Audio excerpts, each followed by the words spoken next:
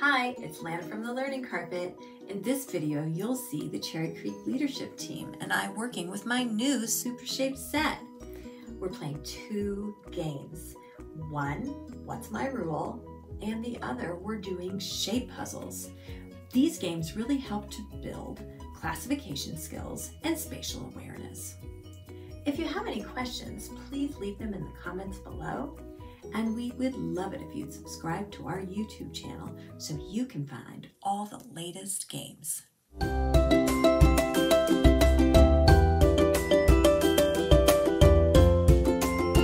So I want to talk to you about the Super Shape set. Okay. So there were 100 shapes cut out, and then I don't know if you cut them out or if you just laminated them. I would recommend that you cut the ones out, and it's okay if you haven't done it because you're about to see how great it is. Okay. This is how I'm choosing to organize it. Sometimes the management of all of this is a bugaboo. So I found social envelopes, and I could tuck all the little things in there. I put everything with 5 sides. I dotted it because you know what? By the end of the day, sometimes you need a little color coding to make you happy. Okay? So that's just a management technique for all of this. Okay.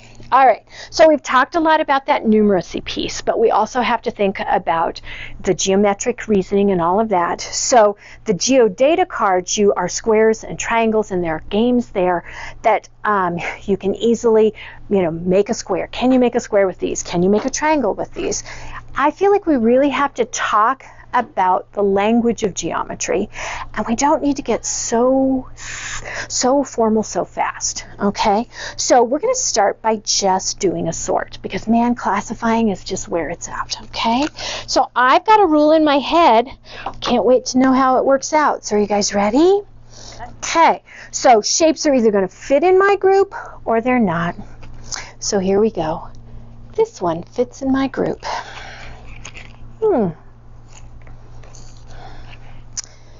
This one does not. Now, what do you think this one is?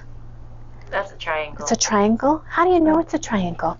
Because it's a three equal-sided. Yeah. This is a pretty matchy one, isn't it? Yeah, I like it. You know what? Sometimes I don't even know how to call a triangle, so I just go 1, 2, 3. It's a 3-sider. We don't have to get nervous about that, because again, we're going to connect meaning to what those official things are. What in the world is this one? Well, let's count. Ready? 1, 2, 3, 4. That's a weird one. Should we just call it a 4-sider and move on? Yeah, I think that'd be a good one. Oh, well, look at this one. What do you notice about that one? Oh my gosh, it's like somebody sat on it. Woo, it's a squished one. Yeah. It still has 3 sides. Oh my gosh, even if it's squished, it still has 3. This is another 3-sider, right? And what did you call that again? I forgot. What was that? Triangle. Triangle. Okay, so maybe it is a triangle. Okay. So these are deliberate because there's more to life than just the equilateral triangle. And I don't know about you, but I only got to see the equilateral triangle, maybe a right one.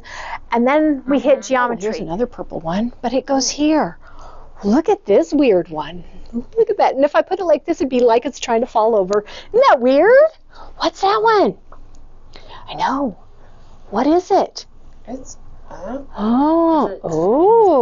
a triangle. Interesting. What would you call that one, Crystal? Is it still a triangle? Because it has 1, 2, 3. Still 3-sider. Absolutely. Okay. And we go back and forth. Now, these, in addition to this being great for sorting and thinking attributes, this is a great counting exercise, and they go all the way from triangle to decagon. Okay, but now here's another great thing going back to the geometry piece. Okay, so I'm going to put some things out here so you're like, oh, what in the world is she doing? Could you find some puzzle pieces, and would you see if you could do some puzzle pieces? Let's see if we can find which one fits inside. The crowd goes wild, doesn't it? Oh. And this one is like the Star Trek symbol. Oh. Or really fat. Oh, but look at this one. Holy guacamole. This one doesn't have it. Wait, we're out of little shapes, but what's going on here?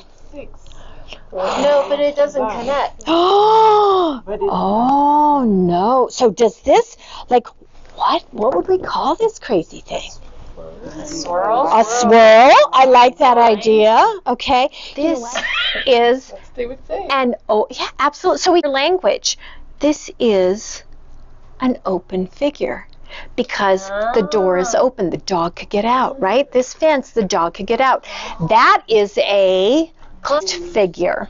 So in those cards, you're going to see 10 that are open figures. You're also going to see 10 that are closed, but they aren't polygons. Okay? So it's two straight sides and an arch, or a variety of things, because again, we want kids to know that that's what that's about.